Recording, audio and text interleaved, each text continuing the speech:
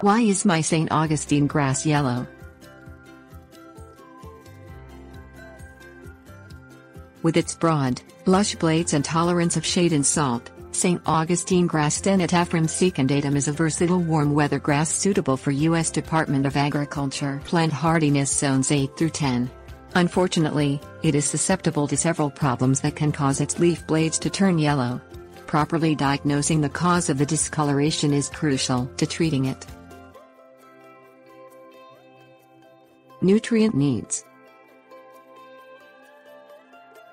A lack of nitrogen in soil can lead to yellowing, particularly in summer. The University of Florida IFAS Extension does not recommend fertilizing with nitrogen in the summer, however, and instead recommends applying 2 ounces of iron sulfate per 3 to 5 gallons of water for every 1,000 square feet of lawn to return the grass color. Repeat the application every 2 to 4 weeks throughout summer. For basic turf maintenance, fertilize with 16-4-8, which is a high nitrogen blend, in early spring and early fall. For each application, use ½ pound of the fertilizer if it is water-soluble or 1 pound if it is a slow-release fertilizer for every 1,000 square feet of lawn. Ruinous root rot. Take all root rot is a serious fungal disease that initially resembles nutrient deficiency in grass, causing yellow rings in spring and summer. As the disease progresses, the turf begins to die and become thin. Heavy spring and summer rains, as well as excessive nitrogen fertilization, may contribute to the disease.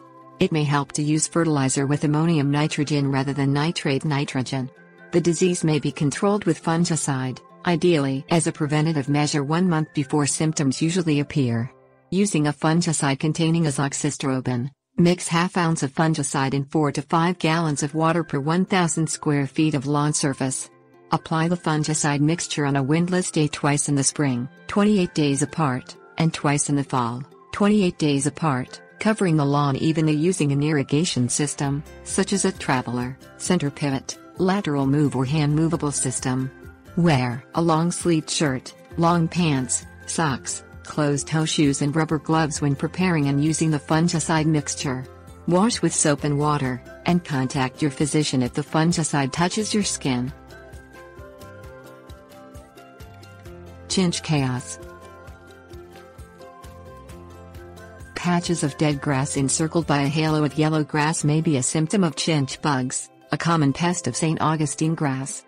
Large amounts of thatch, which is a tangled layer of dead and organic grass matter, makes turf more susceptible than normal to chinch bugs.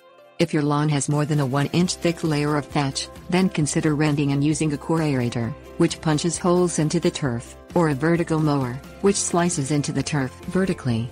Also consider planting a chinch bug-resistant St. Augustine grass cultivar, such as Coptiva, which is hardy in USDA zones 8B through 11. Chemical concerns.